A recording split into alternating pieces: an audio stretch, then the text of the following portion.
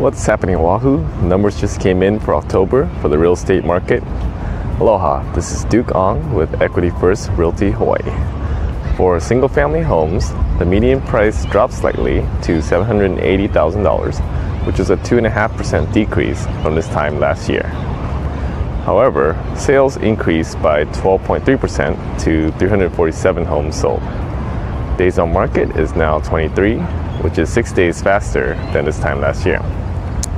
Months of inventory increased to 3.4 months, which means the number of months needed to sell all of the current inventory of listings at the current absorption rate. On average, single-family home sellers are receiving 98% of their list price, which is 1% higher than this time last year. For condos, the median price increased by 13% to $441,000.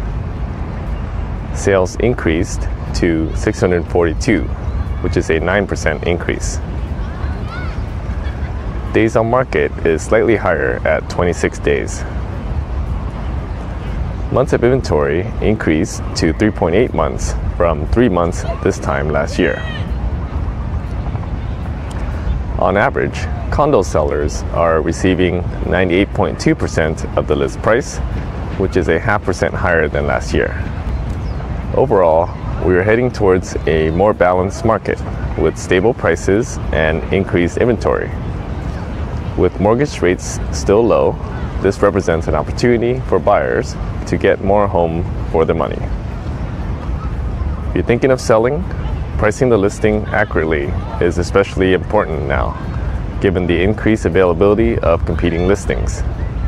Of course, this depends on the neighborhood, so these are just general observations about the market. If you have any questions, please reach out to me by phone, text, or email. I'll be happy to help. Aloha.